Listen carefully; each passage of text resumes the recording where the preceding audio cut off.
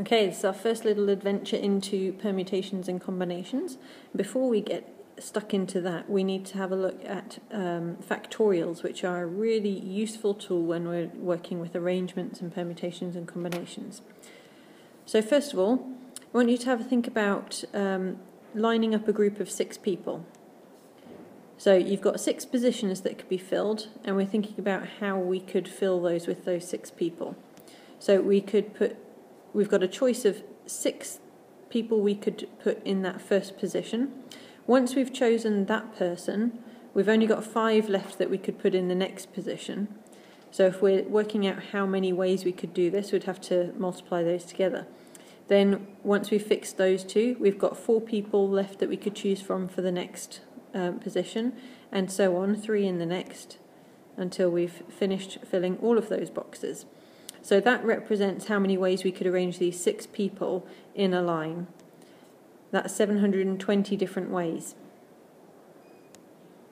Now this particular way of doing this, 6 times 5 times 4 times 3 times 2, we summarise that with this 6 exclamation mark, and how we read that is 6 factorial.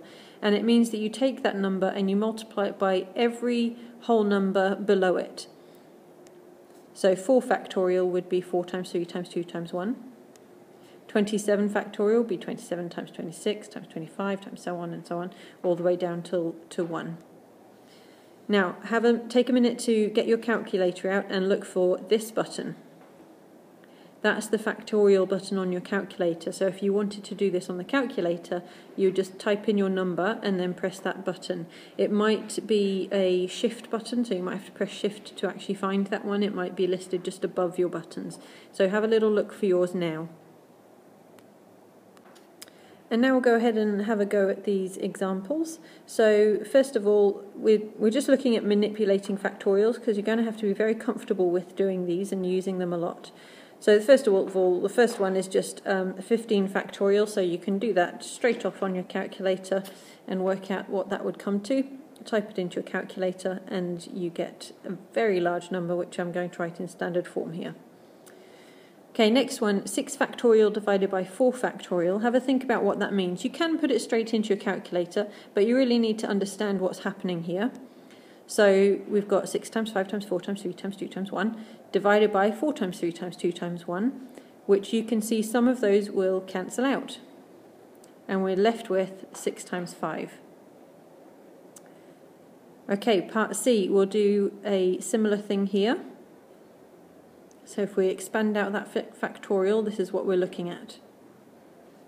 And you can see that those cancel there down at the bottom, but also that 3 times 2 times 1, that's easy to recognise, that's a 6. So that cancels there, and that's all that we're left with to make 1120. Now algebraically on part D, we need to think carefully about this one. So the top, if we're taking 1 off each time, that's what it's going to look like. Just take a minute to read that and make sure you understand what's happening. And then the bottom will be like this, taking 1 off each time, going down towards 1. So if we try and cancel those things out, you can see that at the end there, the n-2, n-3, and so on, that'll be the same on the top and the bottom, so they cancel out.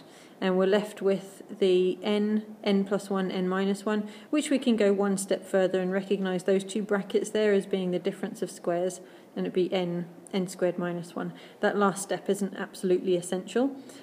You can just get to that simplified version in the middle step there.